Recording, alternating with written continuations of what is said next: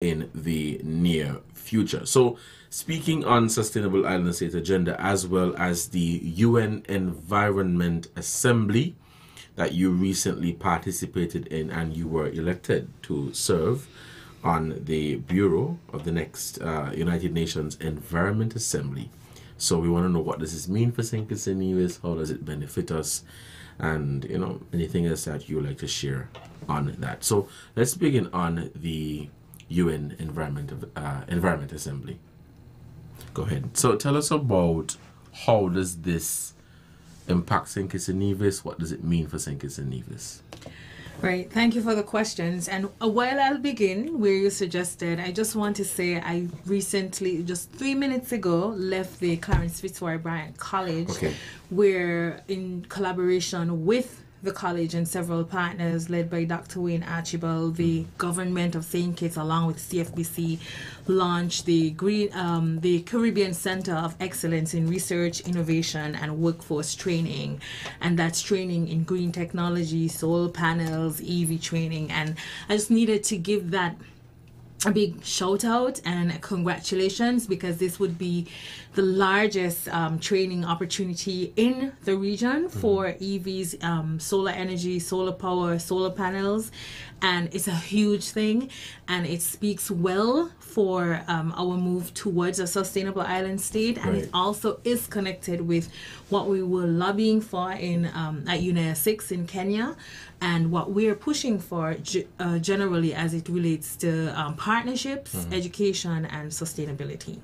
I was just about to ask you, what does this mean for our Sustainable Island State Agenda? And you have touched on that, you know. But that is really good. Definitely, I'll take some time out to look at that. So, looking at the Environment UN Assembly, what does this mean for St. Kitts and Nevis, and how do we stand to benefit? Right, so thank you for that question. So yes, UNEA 6, the General Assembly happens it's the Environment Assembly, and it happens every 2 years, and it happened in Kenya this year, and it will happen in Kenya again, where the campus is located. And St. Kitts and Nevis was fortunate. We had the regional support, Latin America and the Caribbean, to be nominated to be part of the UNEA 7 Bureau.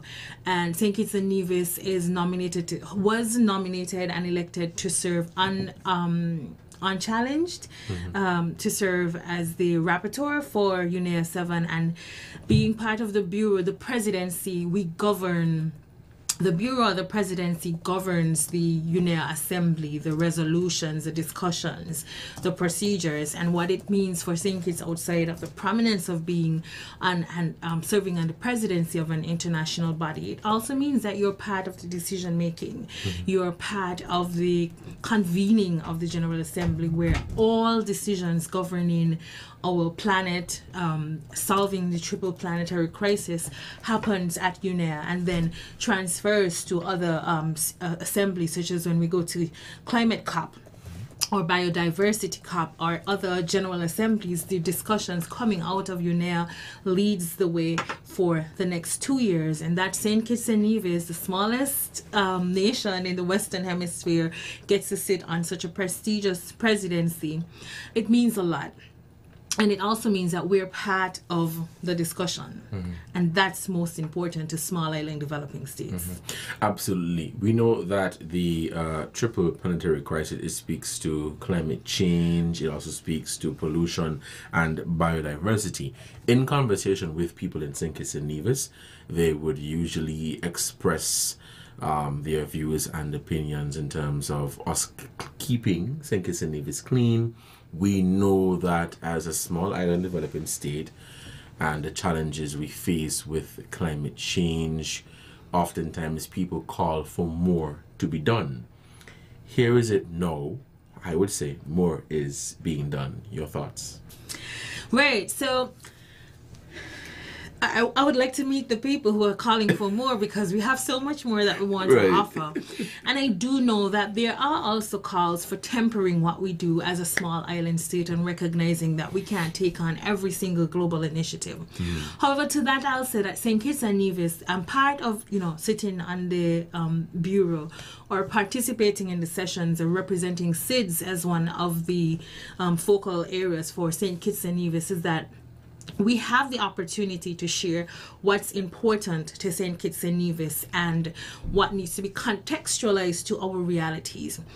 So, the more really begins with the behavioral change here and the partnerships here in St. Kitts and Nevis. Okay. And as a ministry, we're happy to share what can be done, and we're happy to lobby internationally and regionally for decisions to reflect our unique needs. But we know that it's about the on-the-ground work, ground truthing what environmental biodiversity conservation, responding to pollution, limiting plastic pollution, and also transitioning to a sustainable island state means for every single petition and vision. And I've been saying quite often, it really boils down to the bread and butter issues of the planet. Like, can you save the planet while saving yourselves? What is the point of saving the planet if you can't feed yourself, is what I mean? But you have to save the planet to feed yourself. So it's really getting that narrative connected with petitions, with their pockets, and then getting the behavior change. Regarding the Sustainable Development Goals, we know that there are 17. So looking at the Sustainable Development Goals, the UN Environment Assembly, and our Sustainable Island State Agenda, are there areas that we are, while we want to achieve all 17, of course, are there areas that we are focusing on, trying our best to get some work done, basically? Right, so that's a great question, and I'm going to take this opportunity to highlight the key players here. Now, Cosbert Woods, the resident coordinator for the UN resident coordinator, has been our glue really in getting ministries to focus on their respective goals and understand how the goals link to everything that we do. And in the Ministry of Sustainable Development, that's where we have the work of the SDGs, the establishment in the future of a Sustainable Development Coordinating Committee, which brings together lead technical persons to focus and hone in on the SDGs. Now, what we've done with CISA is align our 7 pillars of transformation to the SDGs, and all SDGs fit into one of the 7 pillars, and it's simply because we want to amplify the SDGs. We're creating anything else. When it comes to energy conservation, it's directly linked to clean energy, which is an SDG goal. When it comes to food security, when it comes to circularity, all of them are linked to goals for the 2030 development agenda. And it's important to note that it's these critical partnerships within ministries and then outside of government which will allow us to attain the SDGs. Now, when we did our voluntary national review last year, which was led by the Minister of Energy, that was the first time St. Kitts and Nevis presented its voluntary national review, which is really a checkup. Where are you with your SDGs? And we are leading the region when it comes to goals focused on people, your quality of life, your security, your participation in democracy, and your development. And you've seen that now with the recent release of our position as leading the Caribbean in the HDI. And I mean, what does that mean? We're number 1 for HDI. Well, it means that we're number 1 in things that relate to human development, the social services, the social protection, the systems, the institutions that protect the most vulnerable. St. Kitts and Nevis leads the region. And remember that there are countries in the region whose GDP per capita doubles ours, and where people are paid in US, the Bahamas, Cayman, Barbados, and we are leading, which means that we are doing something correct when it comes to people. In relation to goals that speak to the planet, which, pollution, climate change, there's very little that we can do as a small island where we do not contribute the most to environmental change. And that's why it's important for us to check all the boxes to make sure we are resilient while other nations continue to harm the planet. And where we cause drama and challenges, we also do corrective action. You mentioned doing work outside of government and with regards to the Sustainable Island State Agenda and the SDGs. Can you speak to work that you have been doing in terms of meeting with private sector groups and organizations to ensure that they are also on board? Yes, thanks for that question. You know, just last week, our technical team at the Ministry of Environment, we were invited to the Rotary Club to their lunch. And that was a welcome invitation. I hope every single NGO invites the ministry to have a sit down with them at your meeting, at your lunch, anything. And the rapport was so excellent because there are ideas in the private sector that we just cannot conceptualize, and even if we could, we cannot implement and execute because government doesn't have the same levers as the private sector. So that conversation, while it was around plastics, also included the Sustainable Island State Agenda.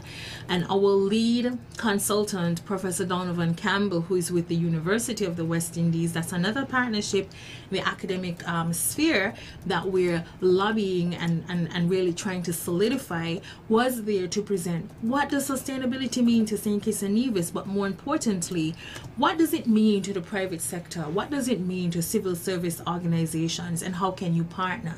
And the ideas are just excellent. Public-private partnerships are what will take us from where we are to where we need to be in environmental conservation. And we understand in any area of development, there has to be a partnership between the government and the private sector for things to work. It is 15 minutes past the 11 o'clock hour. You're listening to The Edge here on ZIZ Radio. We'll take a break, and when we come back, we'll continue the conversation. Stay tuned.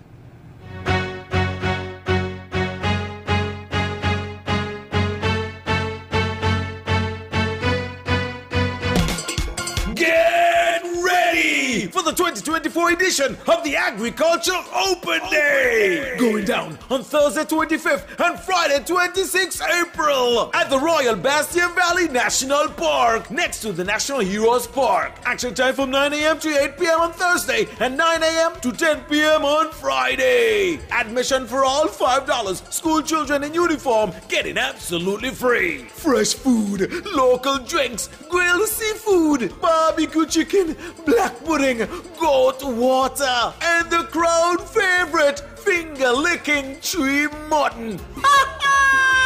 Sign up for the watermelon eating competition, roast cod eating competition, horseback riding, take a ride on the mechanical bull, lots of games and cultural performances, musical entertainment by DJ Shaggy, Hellfire International, EK, The Real Right, and The Sugar Bed, New Vibes International. See you at the Agriculture Open Day, April 25th and 26th at the Bastion Royal Valley National Park. Don't you miss it! You can't stop the sugar, baby.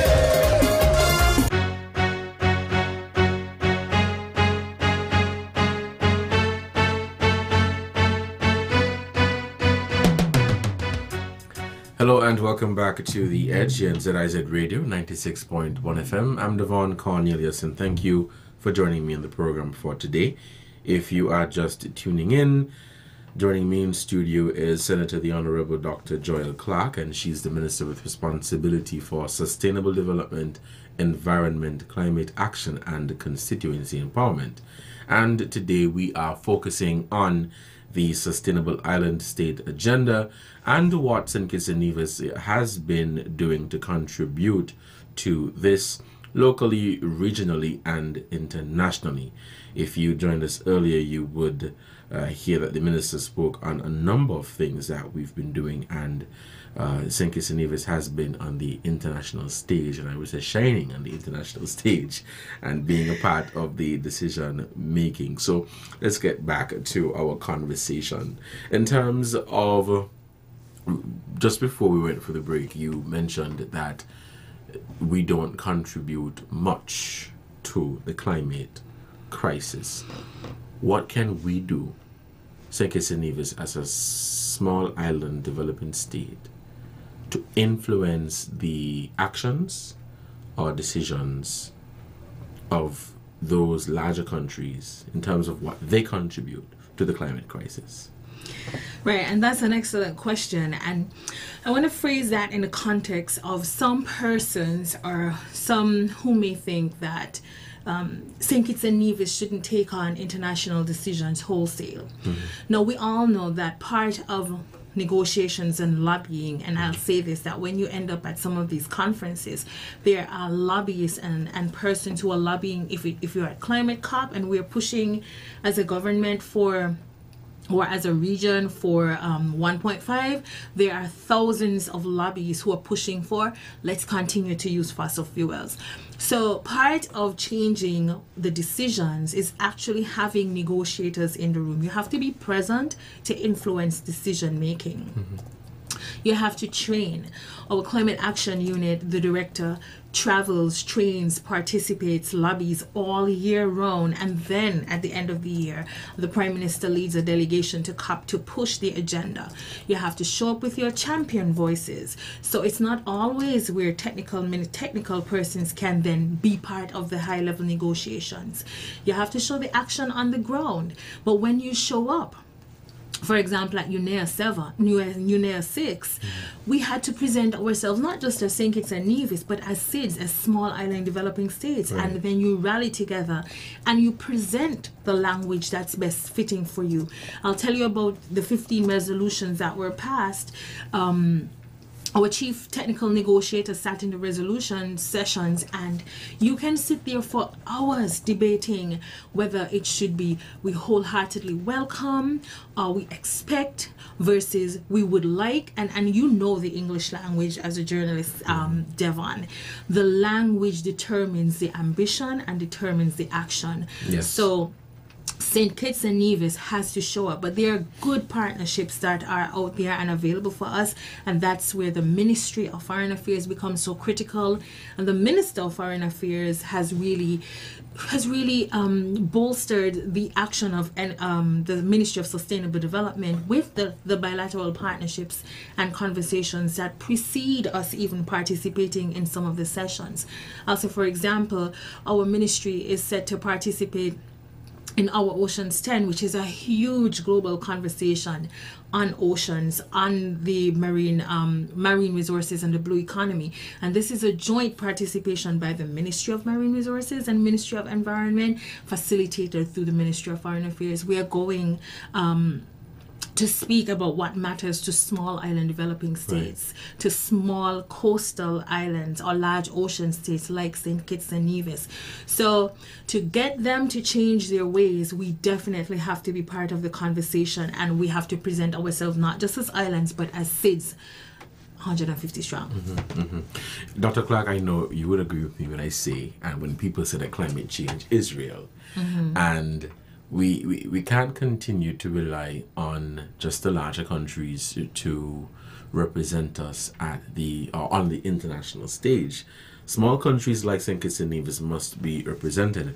And like you mentioned, the fact that we must make our presence known so that the larger countries are aware that we are supporting, we are interested in contributing to the changes, being at the decision-making table and ensuring that it's not just words, it's not just talk, but there is real action. So, still looking at the Sustainable Island State agenda, we want to talk now about what we've been doing.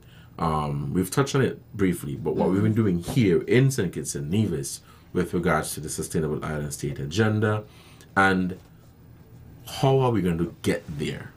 Right. Go ahead. Great question. I love that question. What are we doing and how are we going to get there? And I can answer it very simply. Right now, we're talking to everyone. How are we going to get there? Together. The end. Next question. But I'm not. In politics, you have to go on until you're told stop, right? Yeah. So thank you for the opportunity to explain. Now, 2 years ago, well, just about 18 months ago, when our throne speech presented our ambition to become a sustainable island state, then our budget Our first budget was the journey towards sustainability, and last year's budget was about the transformation. Very strategic, nothing that is not happenstance. We are deliberately and intentionally moving strategically towards sustainability. But while we presented the vision of sustainability as a government, which isn't anything that is brand new because we've been talking about the Sustainable Development Goals for years. Right. What was new is that the champion of sustainability became the highest voice in the nation, which is the Prime Minister, which supported the cause of the Ministry of Environment, which needed that boost. Additionally, every ministry has taken on the mandate of sustainability through the Sustainable Development Goals. So whether it's the Venture Deeper campaign from the Ministry of Tourism, it's a 25 by 25 agenda for food security with the Ministry of Agriculture, it's water transition, water security with the Ministry of Water Services, it's energy transition with renewable energy with the Ministry of Energy, it's the EV policy that's being developed by that ministry. Every single ministry, it's finance presenting a budget that speaks to sustainability and longevity. It's alterations in every single sector of government that's speaking to sustainability. We champion the vision, and we're making structural changes with the support of our UN resident coordinator, Cosbert Woods. And now we're saying to the people, we have a vision. We are just branding and amplifying sustainability through the vision to become a sustainable island state premised on climate resilience. We established the Department of Climate Action, which was a big thing. It seems like nothing here, but to give climate action such prominence means you're very serious about the climate resilience agenda. We recognize that government can't do it all. We had national consultations last year before the budget. Now we're having ongoing consultations. We've had conversations within the ministry. We've had conversations with our permanent secretaries, because a government must first understand its agenda before you could present it to the people. Right.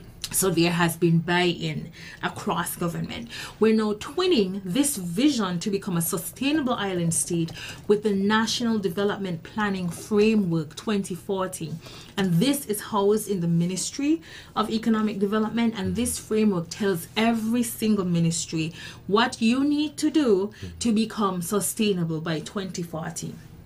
We have the nationally determined contributions, which tells us our ambition is to reduce fossil fuel use by 60% by 2040. Hence, the Ministry of Energy is aggressively pushing geothermal and EV. So you see how everything is aligned? Now the conversation has to be transitioned to the private sector and the public, the general public. That's why I'm here this morning. But that's where the partnership with the University of the West Indies coming to play. We want to talk with the public, and we've set out a very aggressive agenda for 1 year of consultations. We've already gotten funding for Sustainable Island State through the Green Climate Fund, as well as through OSF, which is Open Society Foundation, around climate justice. So Devonne, while we talk, we are bringing in the funding to talk even more. We're aligning our projects with the Jeff Small Grants program around sustainability and climate and community groups. So we are now ready to talk to the nation. So this is an open invitation to the ministries, to the NGOs, the civil societies, the churches, the clubs, the schools. We are ready to talk. I think you're reading my mind, Dr. Clark. I was just about to ask you about grant funding in terms of the small grants program, the Green Climate Fund, because the projects that we would want to pursue in St. Kitts and Nevis, of course, you can't just rely on government funding and state resources. You have to look at grant funding. How has that been? How has the response been in terms of getting grant funding for these projects? So our first grant funding, our first offer was after COP28, when the Prime Minister, the Foreign Minister, the Premier of Nevis, the Minister of Energy, and myself as well as the president of the CDB and CCRE. So how many stakeholders sat in our session? Yes. And we present, and the University of the West Indies, and young people from St. Kitts and Nevis. And we presented a top-notch session at COP28. And it was from that session that OSF, which was there in person in our audience, said we really wanted to work with St. Kitts and Nevis through the University of the West Indies. Can you please apply for this grant? And our lead consultant did, and he just returned the news the other day that we got our first grant funding to document what's happening, to do the research and the consultations and create policy briefs.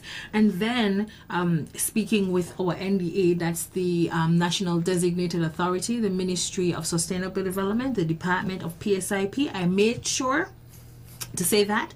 So persons who want to think about their green climate projects, that's where you go. We said, we really would like Sustainable Island State on the GCF agenda. And of course, you have to write the proposals. And then I got the news that, yes, in partnership with other projects, we are going to have funding for that. And it continues because we do have to write the grants to get the funds. But most times, we have to show up in the spaces where they are offered to lobby for why St. Kitts and Nevis needs more money. I said this one last thing. Last year, we were also able to access more funding from the JEF program through the lobbying and leadership of Laverne Quealy, who was then the JEF national focal point. And that was so critical because we were basically telling the world, small island developing states, we need more money.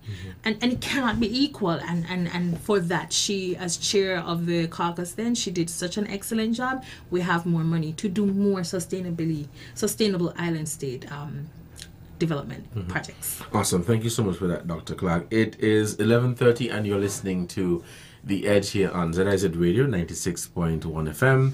For those of you who are just tuning in, joining me in studio today is Senator the Honorable Dr. Joyelle Clark, and she's the Minister responsible for Sustainable Development, Environment and Climate Action and Constituency Empowerment. And we've been speaking on topics surrounding her ministry. Let's take a break, and when we come back, we'll continue the conversation. Stay tuned. The future is unknown. Protect your life, your family, and your valuables from unforeseen circumstances. Let National Caribbean Insurance give you the peace of mind that you so deserve. At NCI, we offer a suite of affordable insurance plans that can be tailored to ease your financial burden. We aim to deliver exceptional products to satisfy all your insurance needs. Whether life, health, motor, or property insurance, NCI has the right solution for you. Our friendly and knowledgeable sales professionals are ready and able to assist you. Let National Caribbean Insurance Company Limited help you to prepare for the unexpected. We serve, we protect, we satisfy. That's NCI. Get ready, St. Kitts and Nevis, for the first annual Jesus in the City Parade and Festival on Saturday, May 18th, 2024 at the Warner Park Stadium. Celebrate love for God and love for people throughout the city with festive floats, live gospel bands, choirs, costumes, banners, and paraders filling the streets of downtown Bastille with praise and worship. The opening festivities kick off at 11 a.m. with a parade leaving Warner Park Stadium at 12 noon, moving along city streets and returning to the stadium for a grand gospel concert celebration. Enjoy music featuring special international guest artists, local bands, food and festivities for the whole family. Come lift up the name of Jesus in the city on Saturday, May 18th, 2024. To register your church, enter a float, secure a vendor booth, or to become a sponsor, visit jesusinthecity.com or call 662-8911. Jesus in the city, hands in the air.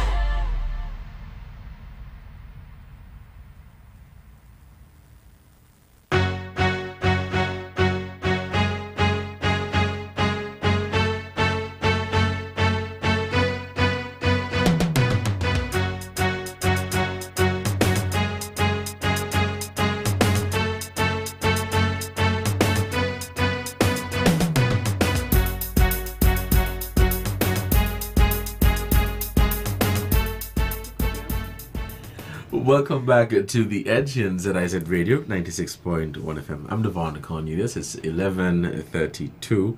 We wrap up this conversation just before noon for the ZIZ Midday Newscast.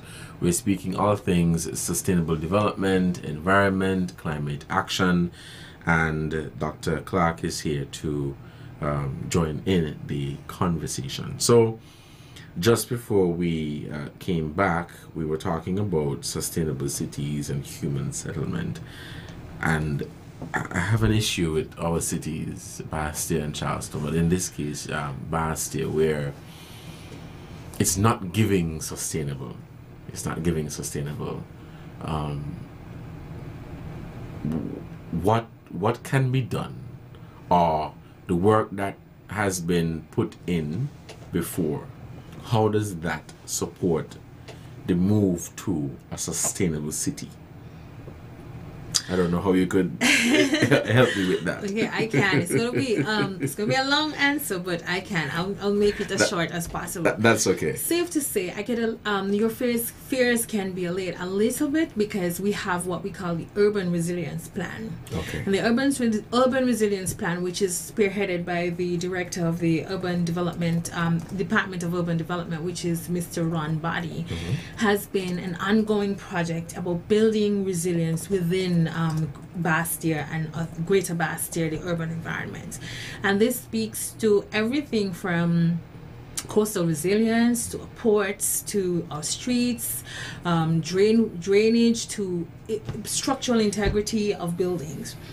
There's also the National Physical Development Plan, which is spearheaded by the Director of Physical Planning, Mr. J. Farrier, and that one also is about to be approved by Cabinet, having gone through several iterations with professional consultancies on how we designate and zone land use in St. Kitts and Nevis and even in our urban centers.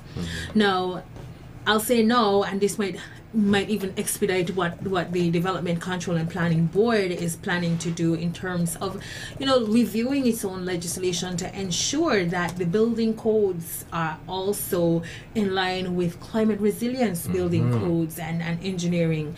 Now, recently, in partnership with the Stimson Center and the Republic of China and Taiwan, the Taiwan ICDF program, we presented our Corvi assessment. We did that last year. Former PS Rattan and myself presented those assessments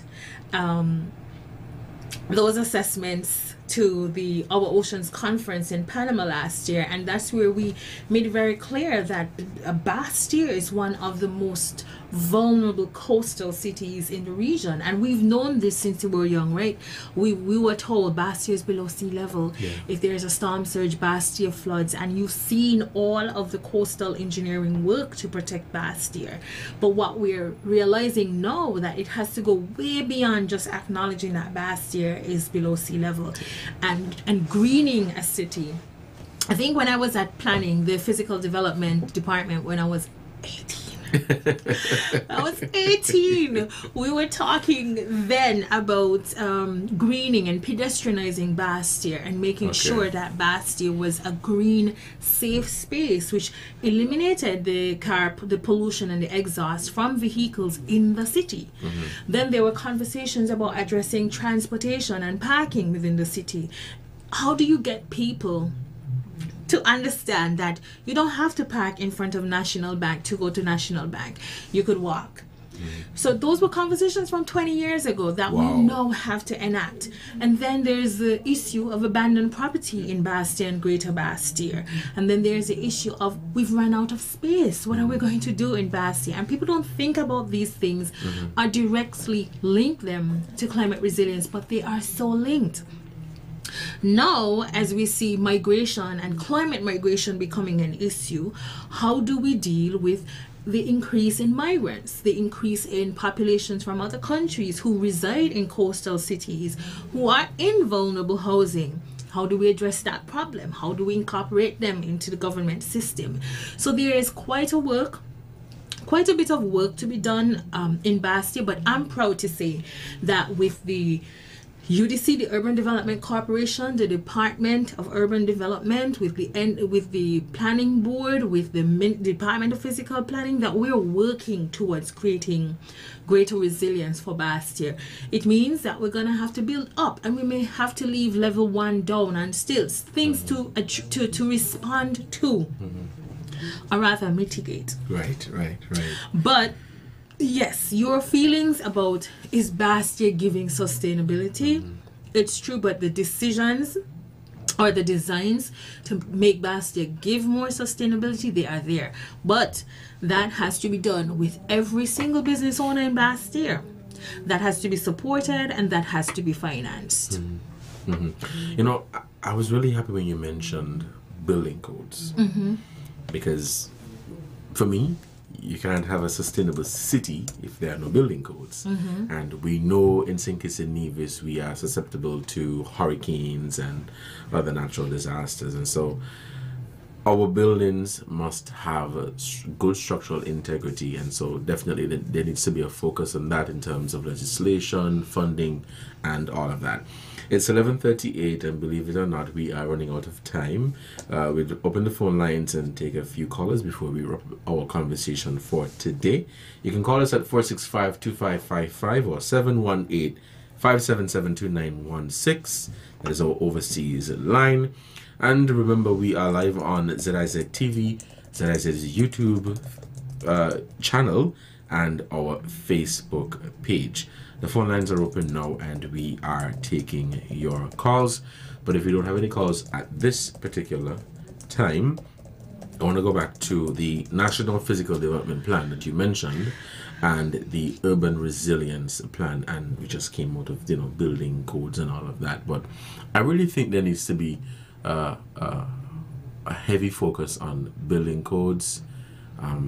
For some reason, perhaps because of funding, people may not be taking it as seriously until we get to the point. Until you get a stop order from the ministry, and then you call. And something. Why do I have a stop order? What does this mean? You got a stop order because you did something wrong. Right.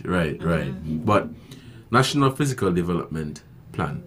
Let us go into that some more.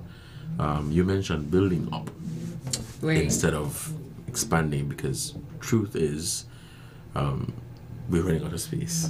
Yeah. So that is a solution.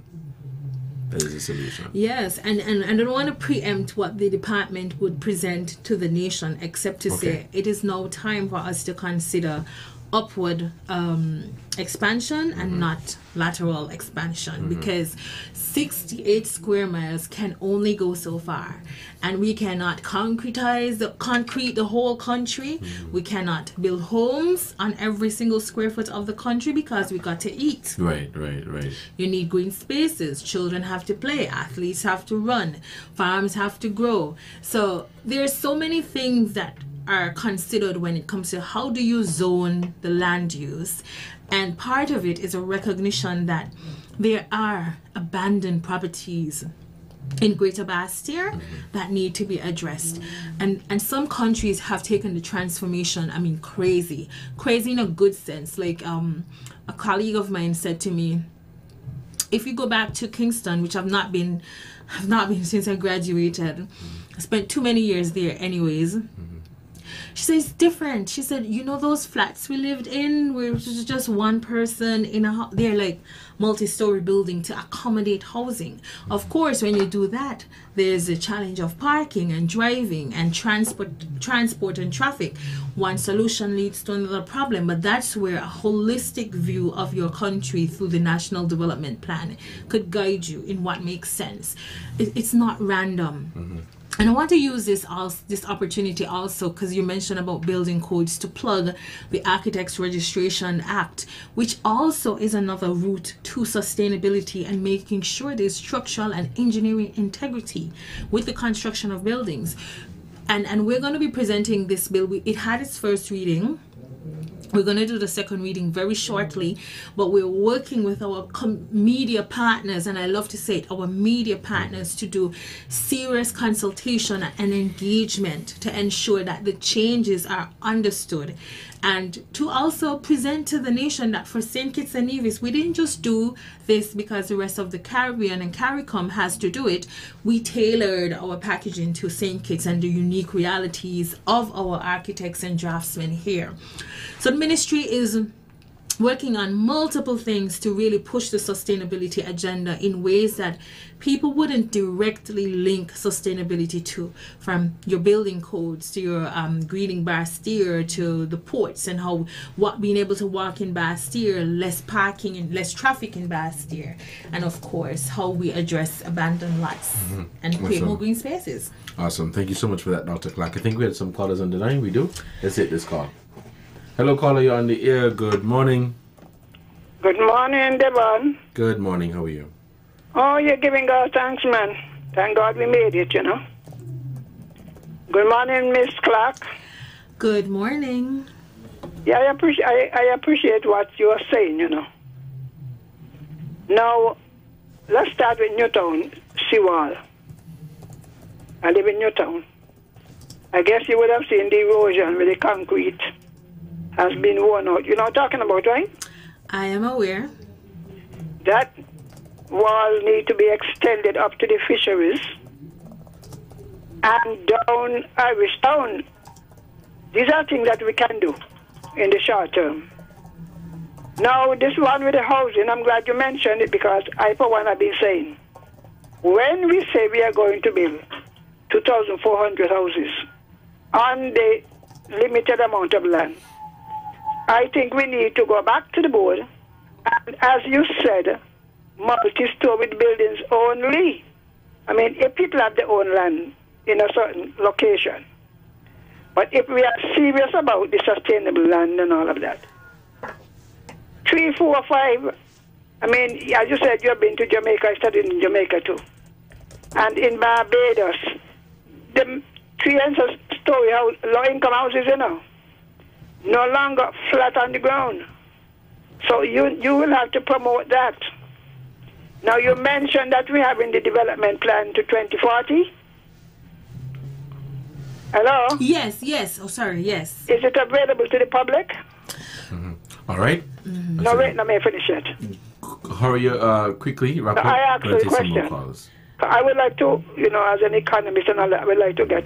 Well, look Dr. at it. Clark, I'll allow you to respond while the caller is off. Yeah, but she has to get the question first. Go ahead and pose the question. So, is it accessible to the public? All right, go ahead. Oh, okay. Yeah. So I'll start first with the NDPF. So the 2040, it takes us to 2037, 2040. The executive summary will be presented to the public by the Ministry of Economic Development very shortly. And of course, everyone can read. There'll be even, they did their consultations ahead of finalizing this document on St. Kitts and Nevis, and with every single ministry and every single stakeholder. And I'll also respond to the issue of the, I'll get to the housing just now, the issue of the bayfront. As I mentioned with our CARVI assessment, coastal vulnerability indicator, we realize that coastal Bastille is one of the most vulnerable regions in places in the region. I'll be happy to say that we are also approaching the adaptation fund for financial support to address issues around Bastille Bayfront, as well as the Koi region, the beach region, right? And around Fort Lands, I'll be happy to say that one of the main capital projects with the Ministry of Public Works is the Fort Land engineering our support project. So they are included in our local budgets, which is critical for international funding, and we're working with 5Cs to access funding from the adaptation fund to deal with the Bay Road as well as with because the water comes from George Street, you know. Yes, and housing. Right, yes, we do support upward construction. All right, Colin, thank you for your contribution to the program. Let's head back to the phone lines and we'll take some more calls. Let's take this call. Hi, good morning. Morning, Minister. Good Class, morning. how are you doing? Wonderful. Okay, got it. In terms of, and I like the discussion, you know, as I travel and I understand. In terms of in Bastia, right? In terms of making it healthy, make it much more cleaner. You said, there are plans in restricting the amount of vehicle, but I'm not hearing what are the plans for parking.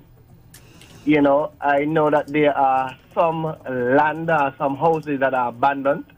You know, maybe some of those can be considered used for parking, and you could have a 2-3 storage floor for parking. Because I agree, you shouldn't have to park right in front of the National Bank to go in the bank. You know, but where are you going to park? So in the planning process, I want to hear if there's any area, you know, close into Bastia, right? I'm not sure if the government plan to even tap into part of Port Zante, you know, and use it as a parking. So that's much I'm looking to hear. All right, Claire, thank you. All right, so thank you for that question. And I'm happy that I didn't, for the caller, go into what the solutions are, because as I said before, solutions don't have to come from the government, but not that we don't have solutions. Right. And I want to make sure I'm very clear when I said the conversation around restricting traffic flow in Bastia happened when I was 18. And continued up to the last 10 years, how to reduce vehicular traffic in Bastia. And you've seen it with the traffic department, the traffic lights, the controlled flow, the limited parking on streets, the increased yellow lines, all part of the desire to have less traffic in Bastia. And of course, in everything that we do, there are groups of population that have of the population that have to be considered. Persons living with disability, the elderly, persons who have to be in Bastia, who have to park in front of National Bank. Those are the persons we have to prioritize, not young strong people like us who should really walk or really just carpool into Bastia. And of course, there are many properties around Bastia that have to be considered. I think I can recall even probably some years ago, there was a conversation of constructing a multi-story parking. Now, these are private sector options that do not have to come from the government. These are investment options that you can make money from deciding that you want to partner with the government to provide traffic parking solutions. So everything won't come from us. I thank you for that, caller. Let's head back to the phone lines and we'll take some more calls. Hello, caller, you're on the air. Good morning. Hello, caller, good morning. You're on the air. We're not getting that call. Let's take this one. Hello, caller, good morning. Hello, good morning. Yes, you're on the air. Go ahead, pose your question. Good morning, Honorable Minister, and good morning to the host, dear. Yes, good morning. And don't forget the engineer. Good morning. Okay. To eliminate traffic hazard in Bastia, Madam Minister, it's an easy and simple solution. Everything we are doing, we are talking about Bastia. Bastia is clustered like sardine in a tin. It is time now we use the expansion that we have. And madam, the expansion that we have is these areas that we call projects. The government have a policy that they are not allowing people to do business on these projects. That idea is over 100 years old. We need to get rid of that. Now we are developing these projects that we call housing projects. But if you check, people are sneaking business on them, and it's not supposed to. These should be expansion of Bastia. We develop them into towns, and let's call Bastia the city, where we would have businesses being created on these projects, where we would have people going to work on these projects, would be eliminate a lot of the traffic and the cluster sardine tin that we have in Bastia, and we're still trying to ram more sardine in the tin. It can't happen, ma'am. The expansion is out on these projects, having businesses being created, create jobs opportunities, and eliminate the traffic woes we have in Bastia. And also, we can, for Bastia, the Bay Road which you're talking about, why don't the government now start making an offer to all these people who have all these abandoned properties that the government will buy them off the hand, and the government can develop the Bay Road, and not only that, the marina need expanding down in Irish Town. All right, caller, thank you for your contribution. Dr. Clark? Okay, so very quickly, so thank you for that. You see why I tell you public consultation is very important, because people have the ideas even. Yes. So we have to link them to what's actually happening. So with the Attorney General approached the Ministry of Environment about the Abandoned Properties, Abandoned Lots Act, or Beautification Act, which would encourage persons to take care of their property. As I mentioned before, the Development Control and Planning Board is working aggressively towards options for dealing with abandoned lots, because abandoned lots do belong to someone, even if it's tied up in which sister, cousin, auntie really supposed to get it and who lived there the longest. But there are a lot of legal matters that we have to go through. So we're going to be encouraging alternative behavior with the adjustments in the legislation and the policy in relation to decentralizing activities from urban Bastia, and we're seeing that happen. We never thought that government institutions could end up over in Connery or could end up over Limekeel or away from Church Street. But it is happening now, and I'm happy to say even the Ministry of Sustainable Development is actively working towards moving a lot of the institutions outside of Bastia. And finally, that is why the urban resilience plan is so critical, but it's not just a focus on Bastia. It's Bastia, Greater Bastia, and urban centers like Keon and Sandy Point and St. Peter's, making sure that services are available similar to what's in Bastia. The last thing, Devonne. Go ahead. The Development Control and Planning Act governs what happens on each housing development. So there are housing developments which allow for corner shops, green spaces, and but what happens, people must follow the rules and adhere to the legislation, and people must respect each other, because if you bought property and built a house and your covenant says no shop, no zinc fence, no nothing, it's going to be very hard for you as a homeowner to accept that somebody just comes and set up a shop. But when there is room in the development for that, we allow it. So we just work together and you'll get the right information. So I take the caller's suggestions. Thank you so much. We are out of time. It is 11:55. We're going to have to wrap up our conversation for the midday newscast. Dr. Clark, do you have anything else quickly you'd like to share with the audience? Yes, I want to say thank you to the audience for the questions, and please, Devon, invite us back. We're going to send a media package to all social media influencers, all media houses, all interviewers, all vloggers, bloggers, and podcast operators with all of our changes in environmental sustainability and conservation, so the right message is delivered and not a confusing mix-up of what really is happening in environment. Thank you. All right, thank you so much for joining me in the program for today. If you tuned in late, you're listening to Senator the Honorable Dr. Joy Clark, Minister responsible for Sustainable Development, Environment and Climate Action, and we were speaking on topics surrounding her ministry in terms of what St. Kitts and Nevis has been doing on the local, regional and international stage regarding the UN Environment Assembly, the Sustainable Island State Agenda. Until next time, you guys stay safe, continue to enjoy the rest of your Tuesday. Don't drink and drive, don't text and drive. Have a good one. Bye-bye.